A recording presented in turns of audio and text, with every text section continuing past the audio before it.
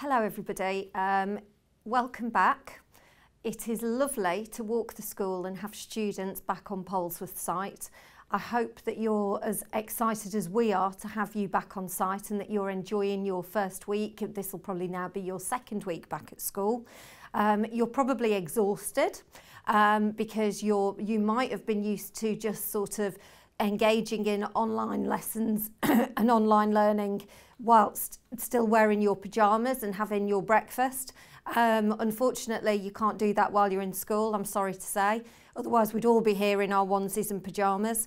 I do want to make you feel welcome back in school, and I do want to assure you that we are very aware that we know that you will have had very different and varying experiences while you have been on lockdown, and we are here to support you with that.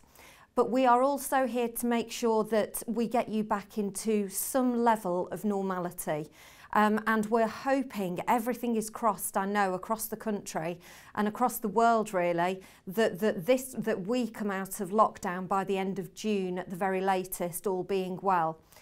I want to applaud the students for their behaviour and for the way that they have risen to their attitudes in coming back into school. I want to applaud you for the way you have handled yourselves in going through the testing process where that has been applicable. I want to applaud the staff for all of the work that they have done prior to lockdown, during lockdown and now to make sure that you feel warm and welcome back into school and that you feel safe and happy to be here and not anxious or uncomfortable. I want to applaud your parents for looking after you so well and taking on the role of teacher.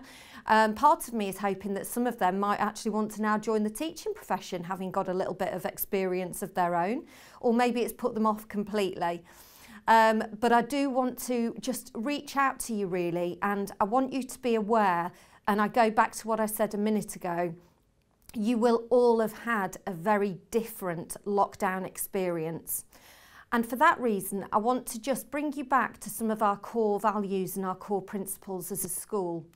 And I want to take you back to an assembly that I shared with you. This is a long time ago now. Some students may not even remember it, where I encouraged you to check in on each other and to make sure everybody else around you is okay, your friends, even people who are your acquaintances who you may not know as well as others, just to let them know that there's somebody there if they need to talk, somebody there who is available to them if they're feeling a little bit low or anxious or worried about anything. Some of you will have experienced great sadness throughout this pandemic, through the loss of people that you have loved very dearly. And I am very sorry for that loss where you have experienced that. Some people have been very poorly. Some of your staff here have been very poorly and are just about on the road to recovery. For some, it's going to take longer than others. And I want you to just bear in mind, everybody, this isn't just an assembly going out to the students. This is a message going out to all members of staff and students at this school. We have a responsibility to look after each other and to check in on each other and to make sure each other is okay. It doesn't do any harm for a student just to say to a member of staff, "How are you today, miss, sir? How are you feeling? Can I do anything for you? Can I help?" Your teachers here will bend over backwards to make sure that where there are any gaps in knowledge, that those gaps are plugged and that you are brought back up to speed with what you need to know in order to progress to the next level. We will leave no students floundering or worrying about where they are and whether they have loads of catch up to do. So I just want you to think about, for the next, yes, there are going to be lessons going on. Yes, you are expected to make progress. Yes, you are expected to engage in your learning in a respectful, responsible manner, obviously. But also, in addition to that, we're running a school where as a community of people, we look out for each other, we look after each other, and we trust each other that we are going to keep each other safe. If you have anything that you want to talk about, there are people available to do that.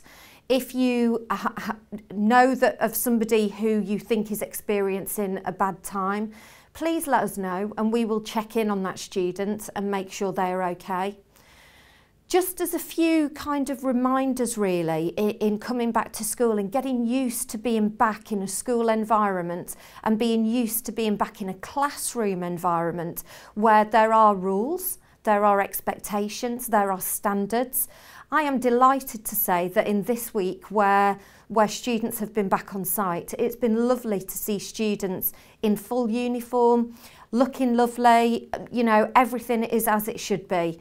Where that isn't the case, we would ask that you do rectify that. So, for example, if you have had a nose piercing, for example, obviously you know that they are not allowed on site. And the fact that you are wearing masks is not going to last forever. So you do need to get something that just sort of covers that hole and is more skin coloured than anything else really, rather than a ring or a very obvious stud that's in your ear. Just a reminder about your uniform. Obviously, you can access our website just to remind you as to what the expectations are re our uniform. But obviously, hoodies are not permitted. You should be wearing loose-fitting trousers. Makeup should look quite natural. Hair shouldn't be any unnatural colours. And just, you know, I know it's going to take a little bit of getting back into the swing of things, but we will do it and we will get there. I think we're getting to a point now where we no longer need to wear outdoor clothing in a classroom, hopefully. So you should be able to take your coats off and just sit and be comfortable in your main school uniform. But as you come back into school and as you get reacclimatised to being in a school environment, I kind of want you to rethink, I want you to re-establish what your expectations are for yourself and to think about how you're going to interact with other students and the staff around you as you go through each day. And for that reason, I just want to finish by sharing again with you the sort of my philosophy in relation to Polesworth, which is the Dare to Be, and the poem that I hold quite dear to me. And I want to share this with you and I want you to think about it because you will have been on a roller coaster of emotions, the vast majority of you, during the last lockdown. Some of you will have absolutely loved being at home and working from home. Some of you will have loved only being the small number of students that we had on site during the lockdown. Some of you will feel really quite worried about what the future holds and about the pandemic in general. So I just want to reaffirm with you kind of my educational philosophy for Polesworth and what I want from the students here more than anything else really. And it's dare to be. When a new day begins, dare to smile gratefully. When there is darkness, dare to be the first to shine a light. When there is injustice, dare to be the first to condemn it. When something seems difficult, dare to do it anyway.